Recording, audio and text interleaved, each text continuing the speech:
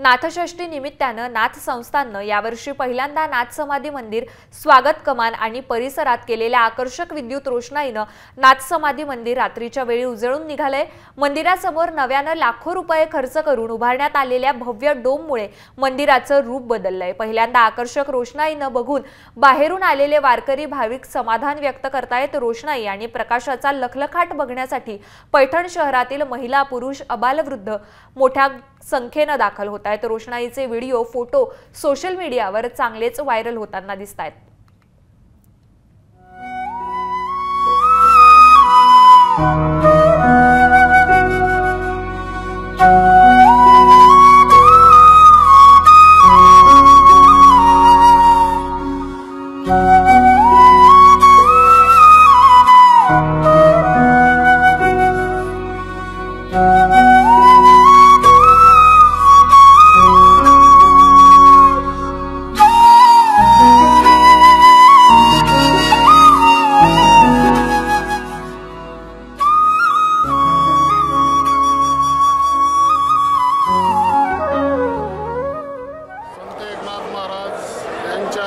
षष्ठीच्या यात्रेच्या निमित्तानं मंदिर परिसर, प्रवेशद्वार असेल, महाद्वार असेल, आतला गाभाऱ्यातला समाधी मंदिराचा भाग असेल किंवा दत्त मंदिराकडचा जे काही प्रवेशद्वार आहे या भागावर एक अत्यंत चांगल्या प्रकारची विद्युत रोषणाई करून या षष्ठीची पूर्वतयारी म्हणून राज्याचे कॅबिनेट मंत्री आणि या संस्थांचे अध्यक्ष सन्माननीय संदीपानजी भुमरे साहेब यांच्या सूचनेनुसार या संस्थांचे कार्यकारी विश्वस्त दादा पाटील बारे आणि सर्व विश्वस्तांच्या वतीनं या यात्रेच्या निमित्तानं चोख अशी व्यवस्था ठेवलेली आहे आणि यात्रेच्या निमित्तानं कुठलीही कमतरता न राहता अत्यंत चांगल्या पद्धतीनं नाटक नियोजन